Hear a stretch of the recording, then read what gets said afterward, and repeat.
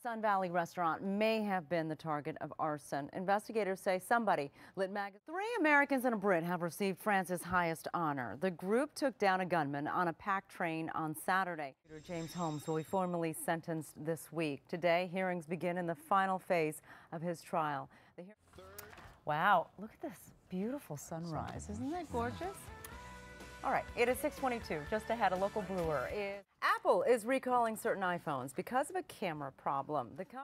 Is your daily coffee habit breaking the bank? Well, here are some ideas for saving some cash without sacrificing the quality. The website. In the meantime, experts are saying the bottom line for people is not to panic. Hasty moves now could cause permanent damage later.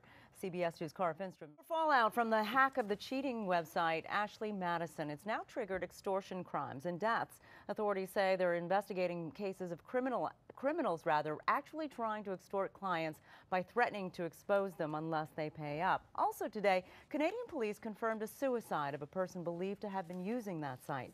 Last week, a 25-year San Antonio police captain also took his own life after his official email address was linked to Ashley Madison. Coming up on CBS2 News at 11 a.m.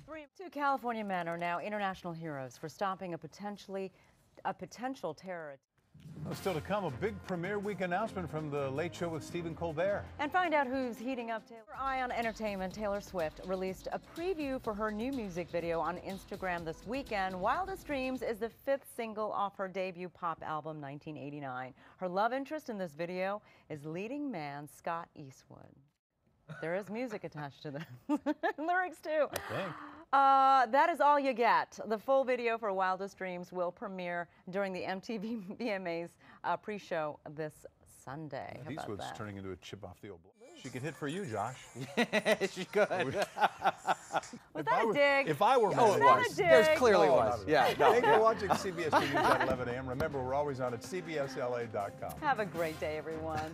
I'm really good. Really, I am. Sure. Yeah.